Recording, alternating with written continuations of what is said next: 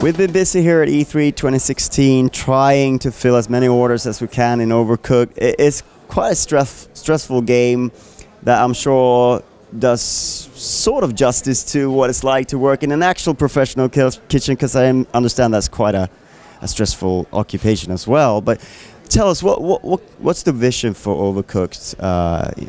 Right, well, we wanted to make a cooperative game, and we wanted to make one that was like what we consider a true cooperative game, so one where every single person has an integral role, right? So the orders come in, and then it's up to you as a team to decide how you're going to distribute the different jobs you have. So one person, you're going to be like, right, you do the chopping, I'm going to go and man the stove, you do the washing up, and that was basically the core experience we were going for, this cooperative game that required teamwork, requires a lot of communication, and hopefully a lot of fun as well.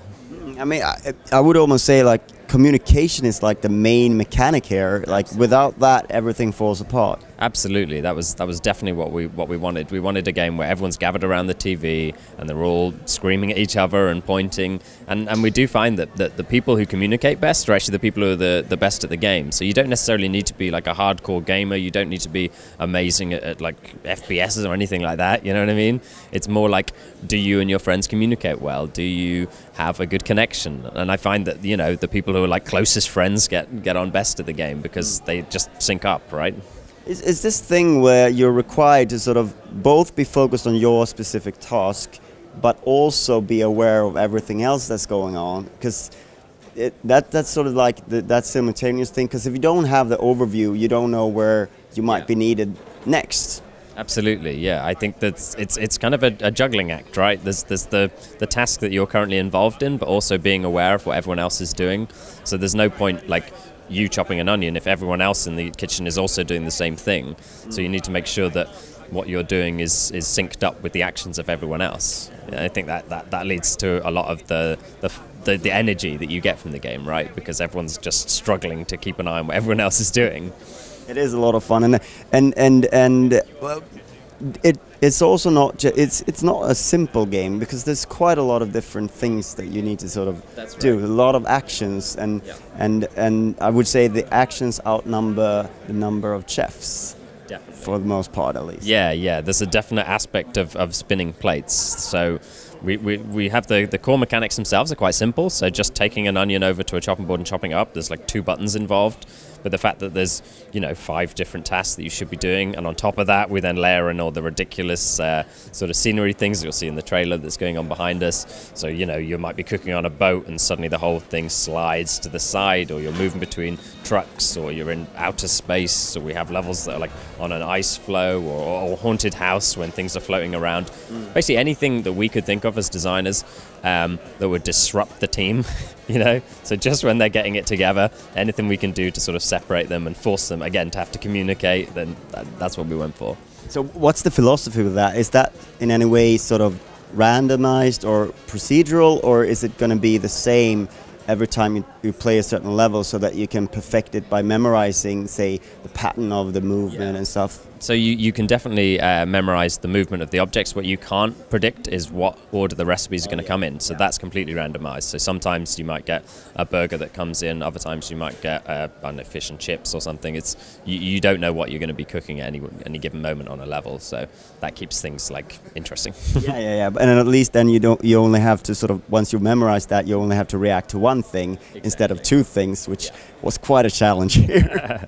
I think there's a nice aspect to it where like the first time you play it feels like completely random, and then the second time you go into, you start to realize the pattern, and you get yourselves more organized. I think there's a nice aspect of learning and improving through experience, which seems really rewarding for players. So I think that the most basic dish that we got was onion soup. How far does it scale up in terms of complexity, and what kind of dishes are there? Like, we have all kinds of different dishes. So as you say, onion soup is how we start, and then we go to more complex soups, but then we also have burgers, and we do pizzas, and we do burritos and fish and chips. The main sort of philosophy behind the food that we chose was ones that people sort of had a prior knowledge an experience of how to make them, but also meals that required lots of different tasks to put them together. So for like the pizza, you know, you have to roll out the dough, someone else grates the cheese, someone gets the tomatoes. So all these different things, but they're sort of familiar to most people. You know, most people know how a burger is made or how a pizza is made. So that was kind of how we made the choice with food. I would imagine that most people are also familiar with having someone scream at you because your beef Wellington isn't cooked correctly or something like that. Are you sort of bringing in those sort of things as well? Because there are a lot of tropes with like chefs and things like that. Yeah, I think people naturally gravitate towards those roles. It just happens naturally. I mean, you can get like some really nice, quiet, unassuming people. You put them in front of this game with their friends and suddenly they're shouting at each other and they're saying, I swear, someone will always become the head chef. Like they will always be like, I'm going to tell everyone what they're going to do. You chop me an onion, I'm going to go over here. And I kind of like that. I like this from a psychology point of view, just seeing how the group changes when you are faced with adversity in the game. I think that's pretty cool. That's what I like to watch.